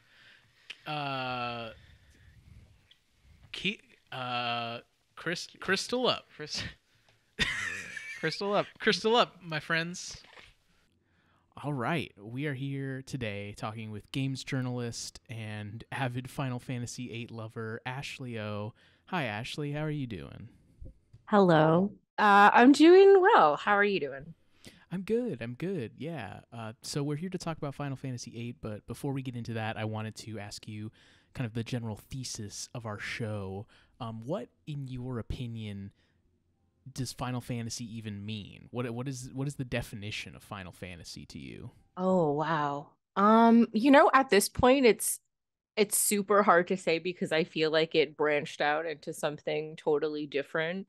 But I feel like the best way to describe it is kind of this collection of sweeping epic tales in Japanese role-playing game history. I mean, I guess it's ongoing, but it really kind of specializes so much in this like I don't know, this like mix of like these highly developed detailed worlds that kind of straddle the line between like fantasy and with this one like a little bit of sci-fi. But they're kind of all over the place. I'd have to say it's very weird to try to explain it because they're not all the same at all. Yeah, that's I mean that's almost, in my opinion, a definition of it in and of itself. Is they're always innovating it, they're always changing what it means every time, so it is really hard to pinpoint what it even means. Yeah, I mean, I think like it definitely it focuses a lot on like the hero's journey. I mean, I know that's Mm-hmm. like pretty generic, and you could say Yeah. that about a lot of things. Like Zelda probably is even more so hero journey, but Mm-hmm. I don't know. There's something like kind of uh like with their group dynamics, like with their party system and everything. So you always have this cast of characters that kind of seems like remotely anime-ish to me, like Yeah. everyone has this crew and they're all like going towards some lofty goal with these adventures. So it kind of is like that a little, though I would not describe Final Fantasy like as very anime, if that makes sense. Yeah, yeah. If anything, it seems like they're trying to be like, I mean, especially in this era that we're in right now with the podcast, they are just trying to make movies, just a straight up movie a lot of the time. Oh Uh yeah. I think especially with like the more recent ones, like I think I know with 16, like mhm. was super inspired by God of War. So there are Oh these yeah. like huge, like big, I feel like almost like Marvel-esque influences now Mhm. that are on like the more recent ones. But in terms of like the older ones, like 7 and 8, like in the PlayStation era, I don't know. I feel like that was just starting to carve out like what like an RPG could really be, if that makes sense, like besides just kind of rescuing the princess in the castle, which is like basically the first like 2 or 3 Yeah, yeah. Final Fantasies is like just that. But they like you said, they iterate on it, and it kind of they all turn into their own special weird being. Yeah, I agree. And speaking of that, let's talk about Final Fantasy VIII. So what is it? Is this your favorite Final Fantasy? I'm not really even sure. I know you, like I said, you're one of the bigger Final Fantasy VIII defenders that I follow online. But is it a favorite of I think yours? Yeah, I mean, it's so hard to say. It definitely, I would say it is. I mean, Mm-hmm. and I only have some hesitation because like 9 is really up there for me. Oh, okay, that's I interesting. feel like for me, 8 is my favorite, but if I had to recommend a Final Fantasy to somebody who had never played before, I would tell them to start with 9 because I think that's Wow. like the most like approachable and just like overall like solid all around game. Whereas like with 8, I even though it is my favorite and I do love Mm-hmm. it, like I'm very well aware that there are a lot of flaws Yeah, yeah. and some pitfalls that can, and some of that is like technical, some of it is not. And so I think like I appreciate that, and I can kind of look past certain things that understandably, if you were new to the franchise, you would be Mm-hmm. like, why do I have to deal with this? Like I want to Right. skip past all of this. That's so interesting to hear because I obviously that game is coming up for us. We're playing everything in release order. Hmm. So I think I've played the first like 2 hours of that game when I was a kid. Final Fantasy IX, I'm talking about. Sorry. Uh-huh.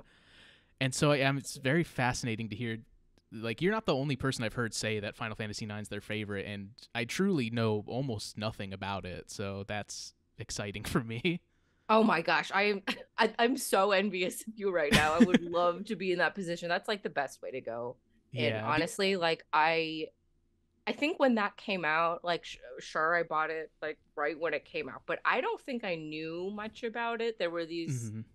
This is just when like video game commercials were coming out, so you were kind of Right. like you don't even know what was going on in the commercial. But I remember I bought it. I knew nothing about it, and I'm sorry, this is supposed to be 8, but I swear we will go back to No. 8. Yeah. No. Yeah. It's fine. But yeah, like I think going in blind is best because I remember I had vividly, I don't know why I have to include this, but I was also eating McDonald's and I had like Okay. these chicken nuggets and fries, and I remember Hmm. like being astounded. I was like, what the hell is this? Because it veered so far off from, well, it kind of really wanted to go back to like Final Fantasy roots. So it's like Uh more huh. medieval and high fantasy. Whereas like with 8, I was coming off 8, which is this great. I think what I liked about it is because it was like more sci-fi, but not Hmm. sci-fi in the recent Final Fantasy terms. Like I mean like um there was something about even like their outfits, like their towns that Yeah. looked like it was a world that was possible that you could easily like live in, like if it were a parallel world or something. Like it didn't seem so far off. So Uh-huh. I think there was Right. something like that you could connect a little bit more. I don't know, like there are these like very realistic grounded things like it's so you start out as like a bunch of like you're in an academy with other students and there's stuff Hmm. like you're going to class and you have your dorm and there's a cafeteria and it seems like all very kind of normalish and interesting until it like very quickly goes off the rails, Yeah. which is great. I never thought about that. This game really does kind of start, I guess, in Final Fantasy terms, relatively normal at the Yeah. beginning. So I think it probably starts honestly in me like the most normal way. And that's I say this kind of loosely because you know how the opening cinematic is basically like, or when you wake up, like basically the beginning of the game, it's like you wake mhm. up in the infirmary and they're like, "Oh, you went overboard with training," and like by overboard they mean like you slash this guy's face open. Yeah, There's like blood both gave everywhere. each other scars. Yeah, like you also have a slash on your face. It's not like you guys got into a fist fight. It's like, oh, you were using a gun blade. Like what? It's such a weird but like that you just overlook. I mean, again, because when you're Yeah, just starting it, you're like, oh, this is kind of cool. He must be a tough guy. Like he got into a brawl and it gets weird. And I think like some people think the game takes itself a little bit too seriously because how yeah. Squall is, he's very like he can be kind of It's mopey and quiet and yeah, like introspective. yeah, totally. He's like in his own head too much, but like at the same time, if you consider that this character is 17 years old, like of Yeah, course he's thinking like that. And the thing is that like I don't know, I kind of like how insufferable he is. In the beginning it's a little annoying, but then once you played it enough times, you look back and like everything he says is hilarious if yeah, you yeah. take it with a grain of salt. I find it really interesting too that this game is they really tried to give you his thoughts like way more than they've ever done in a Final Fantasy game of like showing the inner monologue of someone.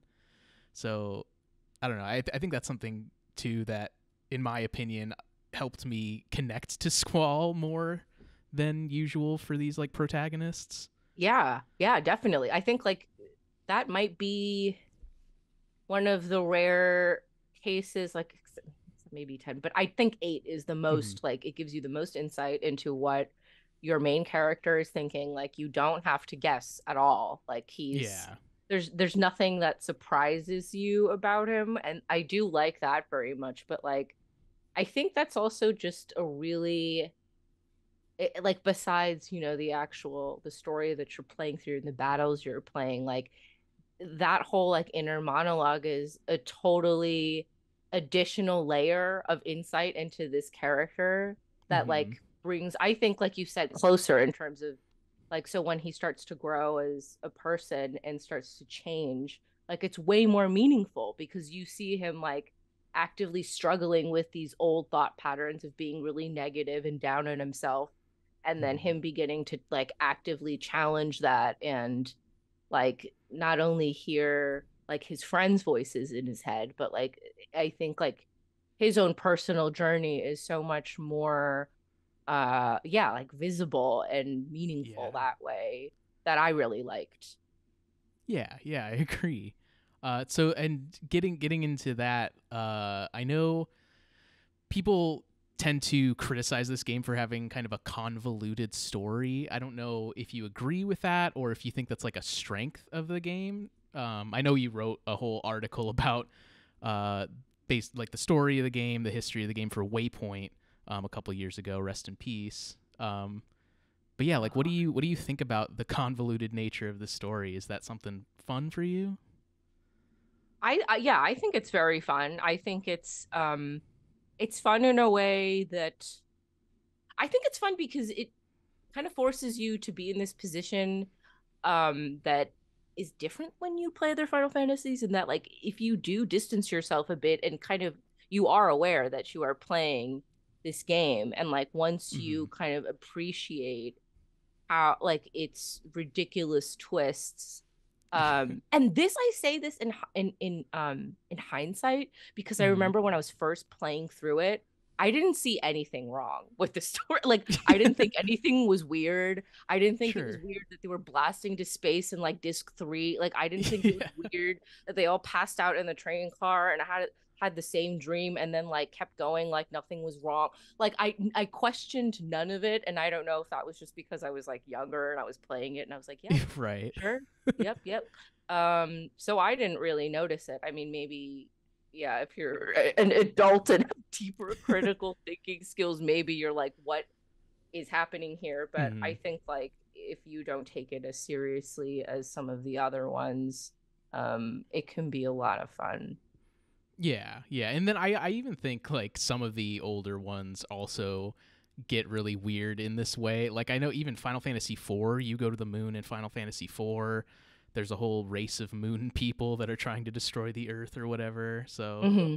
this isn't really, it's not super uncharted territory for Final Fantasy in my opinion, but I get why some people find it kind of ridiculous and convoluted. But also, I grew up with Kingdom Hearts, so I'm used to it. I'm in this world. Oh my God, I love Kingdom Hearts, maybe even more now than I did when it came out, just Uh because of huh. how hilarious it is. Like, I think I just watched a cutscene compilation recently. It was like the best thing I've ever seen. I was like, why didn't I appreciate this more? Like, Mickey Yeah. shows up in like a dominatrix outfit. It's Yeah. so Cool absurd. black Like, and leather. then Yeah. yeah, then there's Sephiroth, and you're like, sure, I'll fight you in a coliseum for points. Like, it's so great. But no, I think like with like you said with the moon people, and sometimes there's like this deviation. Even Mm-hmm. then, I feel like that's had this like weight and heft to it. Whereas here Right. with 8, once you have a deviation, like you get to the end of the game with like the whole Ultimesha thing, everyone's like, what? Yeah. That I didn't Time really feel compression. like that had a lot of gravity. Like it didn't really mean anything to me because they did kind of like force it on you at the end. But Right. I did, I don't know, like I thought parts of it were honestly hilarious. Like once you got to her castle, Mm-hmm. um I I think I was stunned by I think that the music is Oh yeah. amazing. Oh But yeah. at I the love the time music when I in that first area. yeah, but when I first heard it, even the song for her castle is like equally like split personality esque where it has this very like I mean, like super ominous organs and doom and gloom. And then it Yeah. has this like weird silly part in the middle Yeah. Yeah. where it gets like kind of like fun and you're like, ooh, yeah. And then it like dives right back into like death organ. Which is how I feel about the castle, where it's like, oh, what a pretty castle. And then there's like you have to fight a chandelier and you're like, Yeah. like, what is this place? And I think I loved that. Like I get why people might be like, why am I in this castle? Like this has nothing to do with anything. But I think that's the strength. I'm like, yes, why am I in this castle? This is Right. great. Trying to figure it out. I'm going through all these like Resident Evil style clues to try and unlock the doors in this Oh my castle. God. Yeah, it's You great. know what? That honestly, I just use a strategy guide for that. That was like Oh way too yeah. cryptic for me as like with my like teenager brain. There was no way I could do that. But yeah, there were very strange things there. And then even like I think they're side quests too. I know Final Fantasy has always great side quests, but Mm-hmm. there are some that I feel like I guess now are I mean maybe not so much because they've like had so many offshoots, but like these weird things that were not always in running Final Fantasy lore. So like, Mm-hmm. there's always like chocobos and there's always a card game and someone Right. named Sid, sure. But then like in 8, I don't know if you like embarked on it, but Mm-hmm. there's a side quest that's just about a UFO. Yeah. Yeah. And it's just like why? I mean, because it doesn't seem to have to do with anything. And by that time, it's you might say like, oh well, you blast off into space. No, this Right. this this UFO thing is like on your planet, and Yeah. he's very cute. It's just like I don't understand it. It's so funny too because the reward for it is a card for triple triad. That's all it is. It's not even a particularly good card either. So Oh, it's not. Oh my gosh. No, no, it's all right, but it's not great. Do you like Triple Triad? Did you play a ton of it, or was that kind of a thing you didn't bother with too much? In the beginning, I glossed over it. Then there was a period of time where I did get into it, but I was Mhm. really bad at it. Oh, And okay. I'm like very embarrassed to say that that's such a huge part of that game. And I realize a lot of people were obsessed with it, but I can't. I just Right. can't do it. I think like I just can't. Something about its mechanics just didn't click. I know for nine, I was obsessed with nine's card game, but Oh yeah. um weird because I replayed that recently and I also sucked at that card game. So maybe I just liked losing in it more. But I think what I liked too about eight is with that card game is that it didn't always like force that on you. Like you could Mhm. do it if you wanted to. Whereas I think with other Final Fantasies, like in seven remake and in nine, like there are these periods where they kind of like make you play at least a couple rounds of this Uh-huh. like other little side game to like advance your story or something. And like I never really liked that. I don't like being forced to play a game within a game if I don't Sure, yeah. have to. But it's weird, yeah, because I think like the cards were such like a big deal, I remember, as a reward. But I like you said, I feel like it was only a big deal if you were like very, very good at the game already. Yeah. And The it's card it's game. it's interesting too cuz like you said, like 7 and 9 sometimes like force you to play these mini games. And this one I don't really think you have to ever engage with Triple Triad if you don't want to. Like you can Yeah. kind of just not do that. Um, I do like that everyone, that most people are like down to play cards, Yeah. like, which is pretty great. Even if there's like a crisis situation, there's always an NPC who's like, "Oh yeah, you want to play some cards?" Right. There's like an alarm going off, and he's like, "Yeah, Uh-huh. yeah, yeah, let's play Yeah, I know we're cards." flying the school around or whatever, being fired at Yeah, by the other school. I'm pretty sure that's the time, and like that's like a key Yeah. time because everyone's like so stressed out, and people are like, "Don't forget to challenge this guy." Another thing that we really liked about this game, I don't know if you have any opinion on it, is the cinematics. I know this was the first time they used like motion capture in the Hmm. cutscenes and everything, and consistently, me and my brother Kevin were blown away every single time the game like does the seamless transition from CG cutscene to gameplay. Like it's so good. I don't know if you love it as much as we do or not. Oh yeah, I mean that I think that was actually the draw for me to play it because Hmm. um like again because that was like around the time where they started doing video game commercials and I remember seeing a commercial for one and right before that like I was watching my cousin play Final Fantasy VII.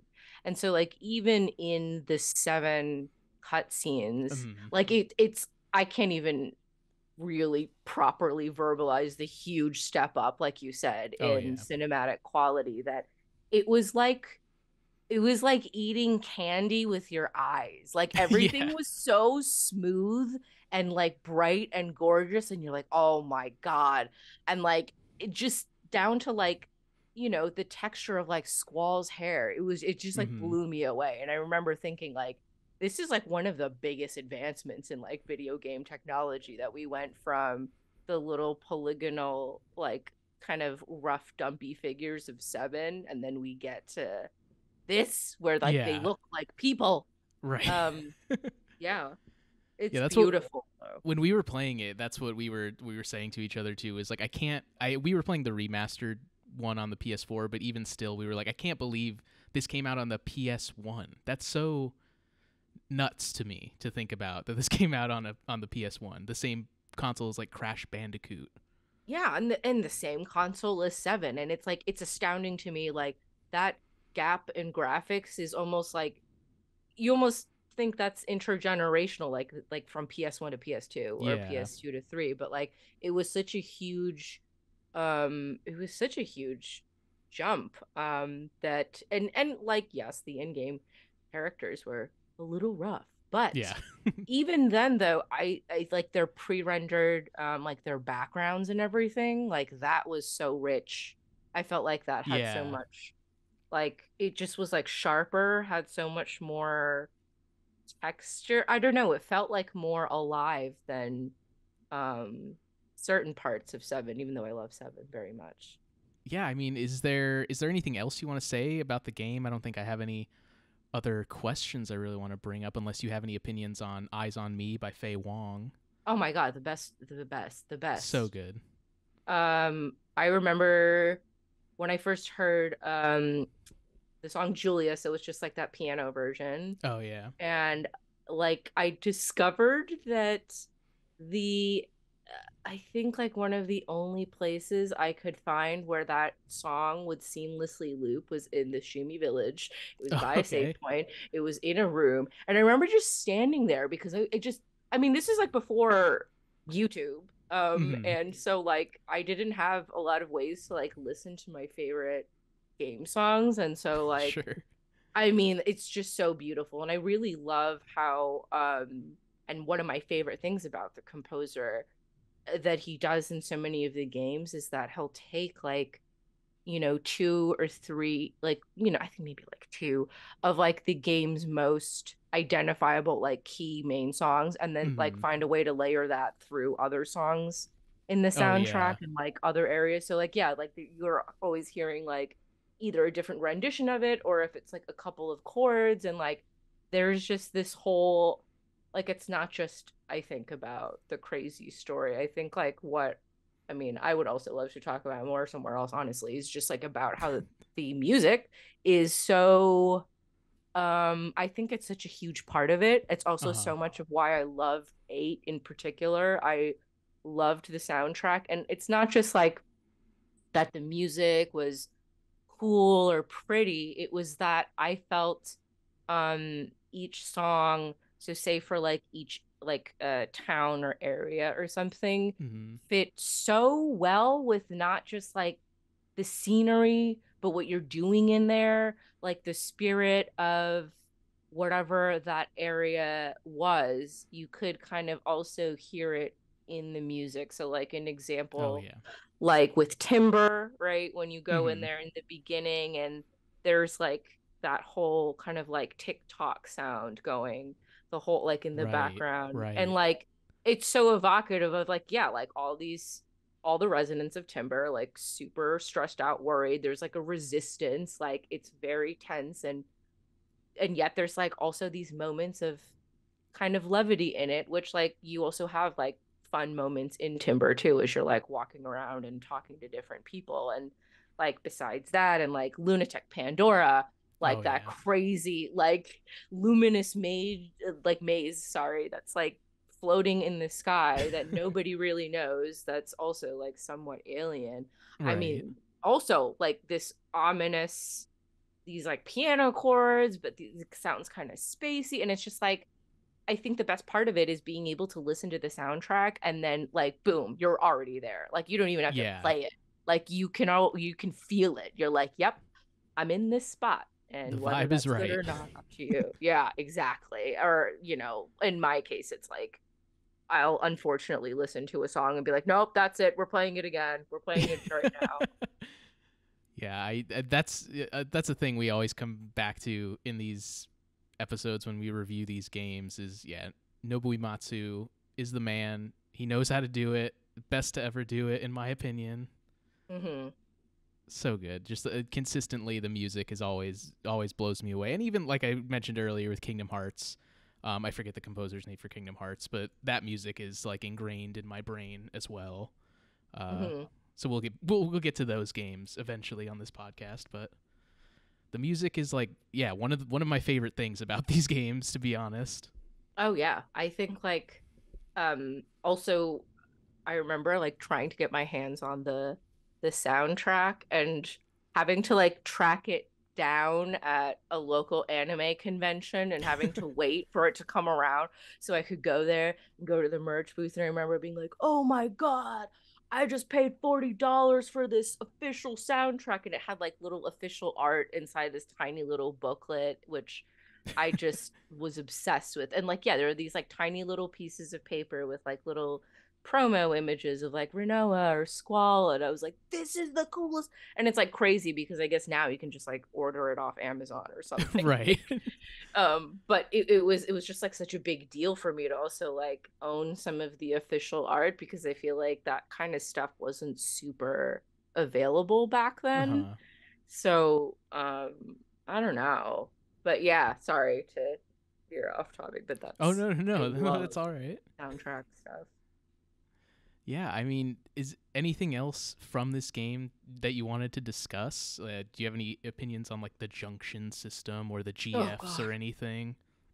I mean, the junction system, like at this point, it's like if you know how to game the system, it's fine. Yeah. But I like never go crazy overboard with it. I think Mm, like sure, I just obsessively stock up on things and now I know where every draw point is. But yeah. and like I understand that people, would rather do like an ether and replenish SP than do the draw system. But I Hmm. don't know, there's something fun about that. And like honestly, props to them for trying something totally new because it's Yeah. not easy to like implement that. That being said, yes, the GF system was a bit painful before Yeah. the remaster, which right, like lets you speed through it. Like before, Hmm. yeah, you would have to sit through that whole freaking thing every time. And like, God forbid you were in a boss fight and you had to summon Shiva like 8 times in a row. Right. Yeah, that was pretty annoying. But I think that what I really loved that people also forget is Angelo, who Oh like yeah. randomly shows up in battle, which I love actually. Hmm. Like there's nothing more exciting than like being in a battle and then like not understanding why your UI, like all the HP, like everything has disappeared. You're like, oh, did my game freeze? Yeah. It's not. It's Angelo just starts running in and he like what does he do? He like kind of headbutts him and he like keeps running and then like Yeah. and Just like then like blast through them. your display comes back and I was like wow thanks. It's So so so cute. good. And then I like really Renoa's yeah. limit break, she like shoots Angelo at the enemy from her little like I wrist know. rocket thing. I was always so concerned that it hurt him, but he did this like Yeah. graceful little flip and you were like, "Oh no, he's good. He's fine. He's fine. He's totally good." And I really love that sometimes he'll like dig up an item for you in the battlefield, but that Yeah. it's like everything stops, right? Including your enemy. It's like everybody wait, the dog has found He's found in something. potion. Yeah, like he found a potion.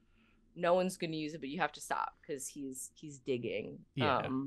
I really liked that. I know some people thought it was a little superfluous, but I kind of liked having to find the monthly weapon magazines to Oh yeah, get yeah. your upgrades. I just thought it was fun. I think as somebody who likes to, find little collectibles and secrets, like it was just kind of an extra layer of fun. But yeah, it was pretty annoying when you miss like three of their weapons. You're like, I could have had what?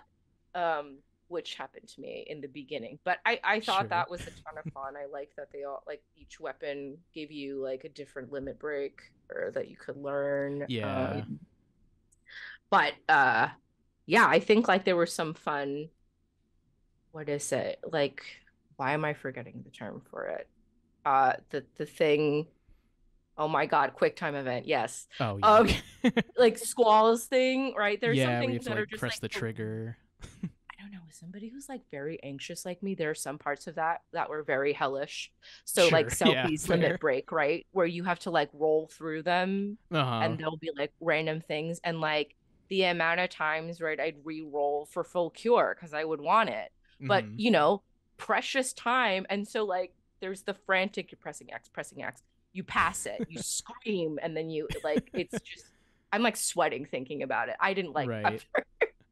But I mean, the other stuff, I liked the fact that you got bonus characters whenever they passed out with Oh Laguna. yeah. Um, but yeah, I think there were also a lot of untold things with eight that I kind of like that you had to like figure out by yourself or on a message board because every Mhm. other game would be like, oh, here's the thing, here's all the information. Whereas eight, like the relationship between Squall and Laguna, like you didn't Yeah, that's really not even understand. confirmed really. you need to like have your eyes open and paying attention. Because I remember like later when I like, yeah, again, write it on a message board, I was shocked and I was like, oh my God, wait, yeah. Because, you know, even in the ending, you're supposed to know, but like, it's like for such a split second that you see her name. Yeah, right. But so, yeah. That's so funny. Or even, you know, if you're like us and you're always jamming on that triple triad, you find out when you meet Laguna in whatever that town is, Esther, because he has Squall's card in his like in his pool of cards, and that only happens in the game when the person's like related to the character. Oh my God. Yeah. That's wild. So that's how we found out, was playing triple triad with Laguna. Oh, wait, that's a really cool way to find out. Yeah. I think that's so cool. Wow, but I did not find out. Wow, it just shows what you have missed when you miss out on triple triad. Yeah, you gotta play that triple triad. I know. I think I gotta try it again. I think I'd actually like it. I think I just like my brain couldn't handle it back then. Sure, yeah. It might not now, but you know. Awesome. Well, yeah. I mean, that's all I have, unless you got anything else. No, I think I've like talked your ear off about it. Oh no, it was great. Thank you. Thank you. Yeah. This was so fun. If our listeners want to hear more from you, where should they go? Oh gosh, where should you go? I am not super active on Twitter/X, but sure. you can find me there. I do have links to other stuff for my website on there. Ashley.net. But on Twitter it's ITS Ash. Wow, it's Ashley O. What a confusing thing. I will say, like, you know, quote ITS Ashley O, end quote. Sure. I really did not think about that when I made it, so now verbally saying it will confuse everyone. Well, we got it. But yes, it's thank Ashley you. O. Yeah. Thank you again so much. I hope you guys enjoy the rest of the amazing catalog, and definitely please let me know about 9. I would love to know your guys' thoughts about 9. Oh yeah, I'll get back to you once we finish that up. Sure. Great. But yeah, that's it. Thanks for listening, all you listeners out there. See you next time.